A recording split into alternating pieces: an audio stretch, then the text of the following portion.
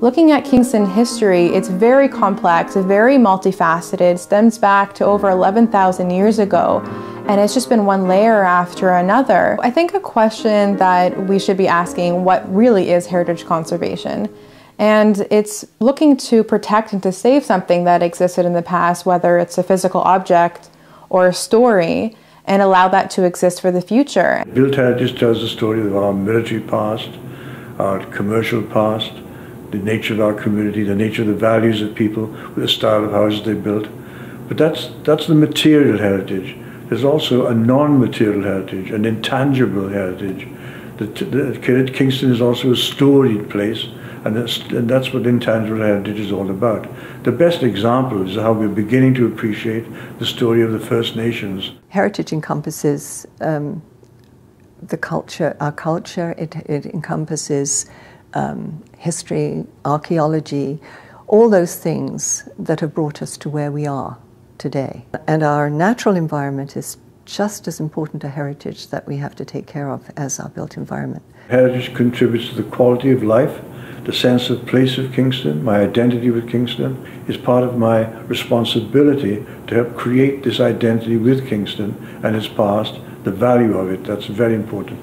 And also, it's a resource. And the 1970s was a pretty exciting decade. There was a lot of unfortunate activity in demolition, and although the citizens tried to control this through legislation, through demonstrations, even a march right down Princess Street, the buildings were lost.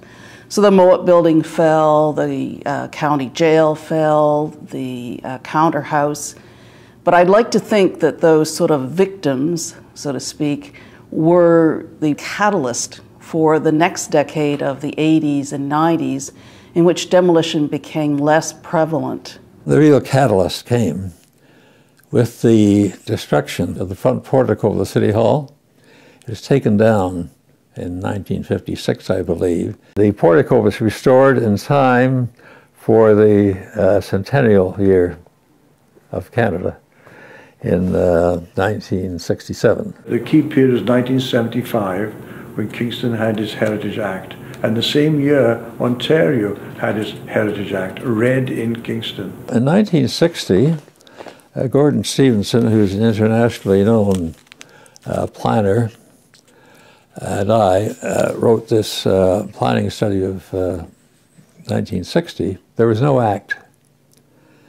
So that committee decided that they should ask for special legislation, and it applied for it and received special legislation. It's still there in the books, known as the City of Kingston Act. Our mayor at the time was the late Valerie Swain. He had a very close hand, along with Margaret Angus, of writing this act, which was then sent down to Queen's Park and passed. So we finally got a Heritage Act that worked, and because of Kingston's involvement in the whole program of heritage legislation, the Lieutenant Governor came down here and proclaimed the act in the Kingston City Hall. One of the important phenomena of the 1970s was the work by Margaret Angus. She focused in on stone buildings and buildings built previous to 1867. She was a very dynamic person and was very much involved in government legislation as a volunteer in the community, and a very outspoken, in the best sense of the word, speaker. I think it's important that we can try and preserve what we have, to have it as a living thing that people still use.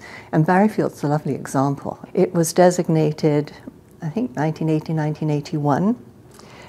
Some say it was one of the first heritage districts in Ontario, but Pittsburgh always maintained that it was the first. And we were quite proud of that, actually, because we were only a small municipality. We didn't have even 10,000 people at that time. Gerald and I have together restored 6 properties in the old Sydenham Heritage Conservation District. Our starting point has always been respect for the structure, and this has remained our top priority as we make decisions about our properties. Because of our passionate community, we've been able to protect over 1,200 buildings, individual buildings, and then eventually 3 heritage conservation districts.